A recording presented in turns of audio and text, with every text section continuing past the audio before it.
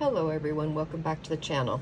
So today I have a couple more makes to share with you using the Scrap Diva Designs October release dies. So today I'm featuring two more. First up is this one, which is called Fall Jelly Tote. So you got your jelly tote and all of the layering pieces and stuff for it. Okay, it's got this cute little acorn pattern on it, so super cute. And then it also comes with these acorns that you can, use to decorate your project with. Okay, so I used this die and I made this cute little acorn jelly tote. It turned out really cute. On this project I used the Simple Stories, I think it's called Acorn Lane. Really cute little fall set, blues and a little bit of kind of a dusty pink and some light orange and that kind of stuff, so really cute. So I just decorated it with some oh, excuse me. I just decorated it with some of the chipboard and stuff from the collection, some of the sentiments and that kind of stuff. Let's put some flower cluster over here, and then I have I used a bunch of these leaves, and these leaves are part of the Acorn mini album set. So there's like two different styles of leaves. So there's you can cut out like 8 at a time, because there's two sets of 4, so you can run through all at once. And they're like turned, one's like angled one way and the other's like angled the other direction, that kind of thing. So I use those in here. So there's a couple of the bigger ones. This is one of the little smaller ones. And I kind of just folded them a little bit. Added some blue twine that matched onto there. Just thought it turned out super cute. So it's real similar to the others. Jelly totes that Scrap Diva has. Holds a lot of stuff. So anyway, I think it turned out super cute. Got some more of the leaves over here, which are super good for layering up. So love how that one turned out. Okay, and then next I'd used this before on another project, but I decided to feature it more. These are the Victorian frames, which I love. They are so cute. So you have oops, I just ripped the bag. Okay, so you have the base layer right here, and then this decorative layer can go on top. And then with this one, it will cut out the center, because these are all a solid piece. Okay, you can put this in and cut out the center, or you can just cut out a piece from something else and layer on top like I did. And this one here makes this tiny little frame. So it's a real thin little frame. I'll show you on my projects. So this is called Victorian frame, and this is what I made with this one. On this collection, I'm using it's an old Frank Garcia collection. I can't remember what the name of it is. Let me look. Autumn Sunset. It's like the first thing I ever bought from Frank Garcia. So I don't know how many years ago it was, but I loved it because it had pink in it.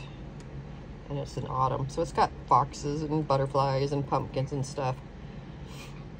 And really cute. So it's got, a lot of the oranges and rust and that kind of stuff, but yet it has pinks and stuff in it also, so really cute. So that's what I used on these projects right here. So here is one of the frames. Now this one I attached just a little piece of ribbon up there, stapled that on. So here you can see in the background I have the peachy color layer, and then this is the decorative layer on top. This right here, this copper glitter, that's what I was talking about, that little frame, this that little piece that makes the frame. So that's that. And then this square right here is what that other piece that I was showing you, that I cut out the pattern paper, and then I cut out foam and just popped it up. Okay, and then I used some more of the leaves for accents and some puffy stickers and little gold star right there. My sentiment is using the stamp set from Scrap Diva. Love this. It's called Fall Stamp Set. So you get all these different 1, 2, 3, 4, 5, 6, 7, 8, 9, 10 different sentiments on this. Really super cute. Okay, so I use the ones that fit on this square. So a couple of them, like this one was too long for the square, you know, so I didn't use it on this. If I hadn't, you know, mounted the square up, I could have used it, you know, like on the background. But so I did that one with the fall vibes. I heat embossed it with some gold embossing powder.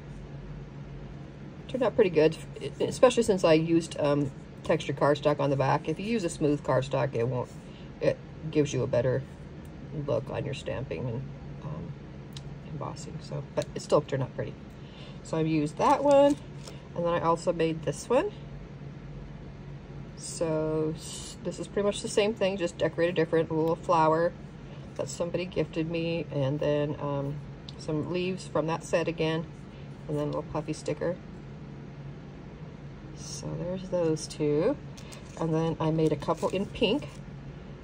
So here's some of the same paper, but it's got a pink background instead of the peach. And then this one for the frame, I cut it out in a white glitter paper. Made a little frame, and then here's my sentiment again popped up. You can see how much prettier the stamping and embossing came out, because I have a flat, you know, slick, non-textured paper that I use. So it'll give you a much cleaner look when you do that. So I just put a piece of this ribbon back behind there, and then I have some more of the flower, the leaves. Put some more flowers I had in my stash. This cute little gold, I don't even remember what it's called, but I got it from, hauled it from Temu. It's this stuff. So I just cut a piece off and layered it up there. Have some chipboard up on foam, and I just think it turned out really pretty. So there's that one. And then the last one of these I made is just same basic thing, just different puffy sticker. And so they could be cute little you know, embellishments to put on something. They could be mounted on the front of a card. You know, would make a really cute card front. So anyway, those are my things that I'm sharing today. I have some few more that I'm working on, but I'll do another video with those. So yeah, if you have any questions, just let me know. I will of course have all of Erica's stuff linked below. That's her website, and then here is all of her social media. So I'll have the link to the website. I'll have my discount code listed below in case you decide to pick anything up, and then I'll link to the dies and the stamp that I use. Okay, thank you so much for watching, and I'll see you on the next one. Bye.